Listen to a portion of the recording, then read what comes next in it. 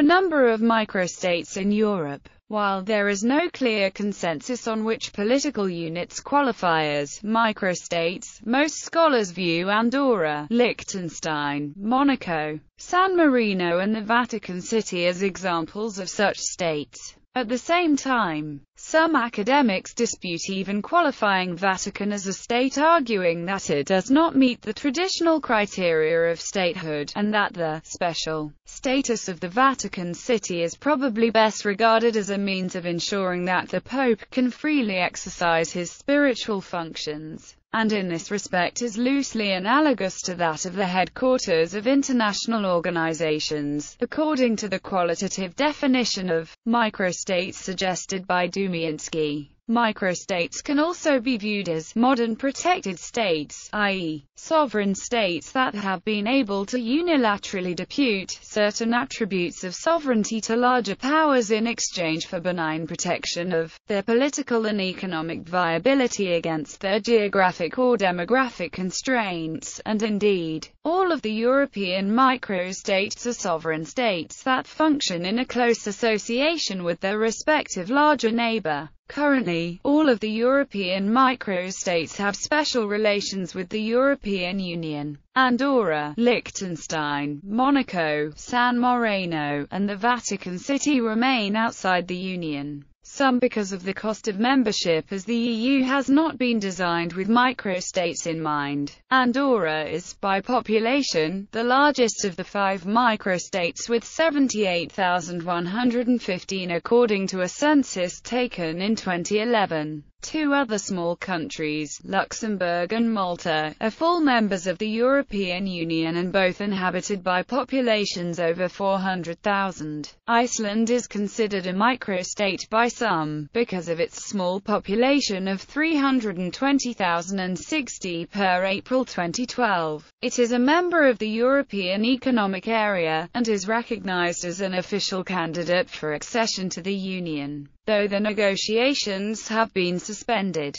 If Iceland accedes to become an EU member state, it would enter as the smallest EU state measured by population, although 12th largest by geographical size. Status of relations. Andorra, Monaco, San Marino, and the Vatican City use the euro through monetary agreements with the EU, and have been granted the right to issue a limited number of euro coins. They were allowed to do so as they had used or been tied to the old Eurozone currencies. Liechtenstein, on the other hand, uses the Swiss franc. Liechtenstein is a full member of the Schengen Agreement and Dublin Regulation on Asylum, while Monaco has an open border with France and Schengen laws are administered as if it were a part of France. San Marino and the Vatican City have an open border with their neighboring Schengen area state Italy. No microstates can issue Schengen visas. None of them have any airport, but all have heliports. Monaco has the only seaport. Arrival from outside the Schengen area is allowed in Monaco but not in the other microstates. Monaco is a part of the EU customs territory through an agreement with France, and is administered as part of France. San Marino and Andorra are in a customs union with the bloc. Liechtenstein, as a member of the EEA, is within the EU internal market and applies certain EU laws. All of the microstates are also part of other organizations such as the Council of Europe and the Organization for Security and Cooperation in Europe. Andorra, Monaco, and San Marino have all stated their desire to deepen relations with the EU. San Marino had considered joining the EEA in the past, and held a referendum on submitting an application for EU membership.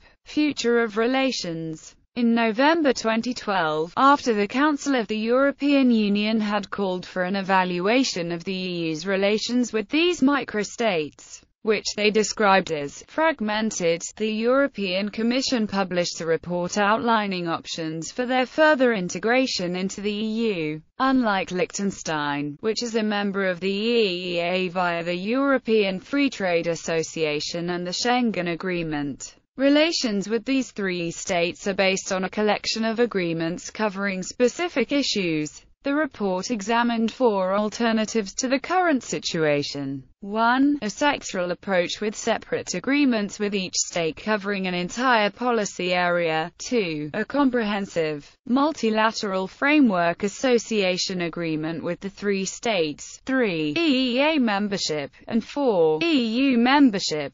The Commission argued that the sectoral approach did not address the major issues and was still needlessly complicated, while EU membership was dismissed in the near future because the EU institutions are currently not adapted to the accession of such small-sized countries. The remaining options, EEA membership and a FAA with the states, were found to be viable and were recommended by the Commission. In response, the Council requested that negotiations with the 3 microstates on further integration continue, and that a report be prepared by the end of 2013 detailing the implications of the 2 viable alternatives and recommendations on how to proceed. As EEA membership is currently only open to EFTA or EU members, the consent of existing EFTA member states is required for the microstates to join the EEA without becoming members of the EU. In 2011, Jonas Gahr Støre, the then Foreign Minister of Norway, which is an EFTA member state, said that EFTA-EEA membership for the microstates was not the appropriate mechanism for their integration into the internal market due to their different requirements than large countries such as Norway, and suggested that a simplified association would be better suited for them. Espen Barth Eide, Støre's successor, responded to the Commission's report in late 2012 by questioning whether the microstates have sufficient administrative capabilities to meet the obligations of EEA membership. However, he stated that Norway was open to the possibility of EFTA membership for the microstates if they decide to submit an application, and that the country had not made a final decision on the matter. Pascal Schaffhauser, the councillor of the Liechtenstein mission to the EU, said that Liechtenstein, another EFTA member state, was willing to discuss EEA membership for the microstates provided their joining did not impede the functioning of the organization. However, he suggested that the option direct membership in the EEA for the microstates, outside of both the EFTA and the EU,